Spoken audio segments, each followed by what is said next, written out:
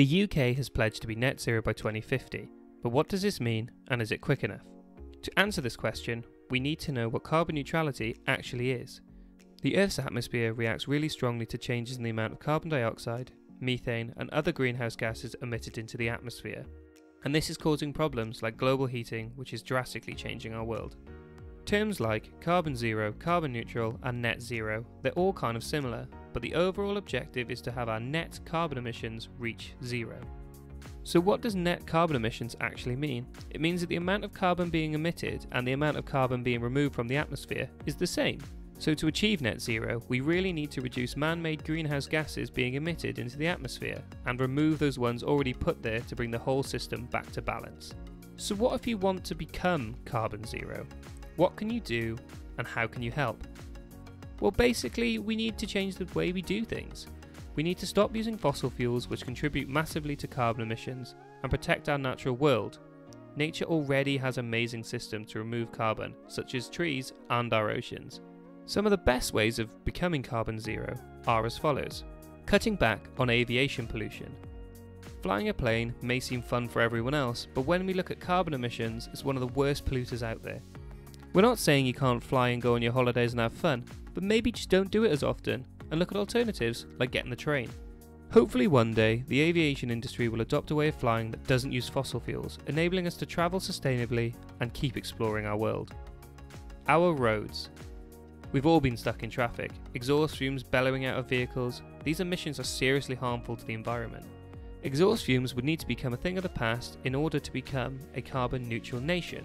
However, the good news is that the UK is already committed to halting the production of petrol and diesel cars by 2040. Companies are now investing in electric cars/hybrids to help for a cleaner future, but it would be even better if we can walk and cycle as much as possible. Making our homes smarter. Our more energy efficient homes will be less harmful to the environment, and we are in them a lot right now. Retrofitting insulation will make our house more comfortable as well as being more energy efficient. Using energy sources and energy usage tracking systems, such as smart meters, can also decrease your carbon emissions as well as saving you a few quid. Changes to our diet. A surprising contributor to carbon emissions is actually the production of meat and dairy. In some parts of the world, large areas of forests are cleared for meat manufacturers to grow their livestock. This means that we are removing one of the planet's natural solutions to removing carbon: trees. The livestock themselves, especially cows and sheep, emit a lot of greenhouse gases directly.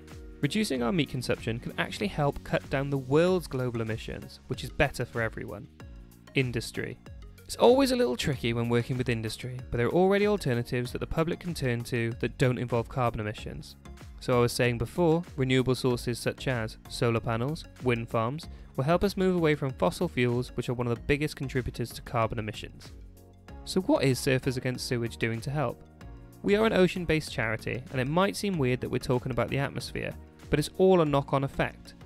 The ocean captures carbon, and if we continue to destroy the habitats of the plants and animals that live in it, with oil spills, single-use plastics, the ocean will then become a less efficient carbon sink.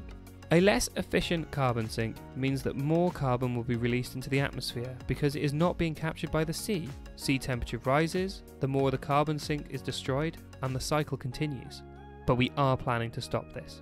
Surfers Against Sewage are calling for the UK to reach net zero by 2030, 20 years before the government are actually ready to do it, because we don't think 2050 is quick enough. Surfers Against Sewage is calling to the end of single-use plastics by 2030. A lot of carbon goes into making them, as well as them destroying our oceans. Surfers Against Sewage is also calling for an ocean recovery, with ambition of 30% of the ocean to be highly protected by 2030. Hopefully, with all this action in place, we can save our oceans and save our planet.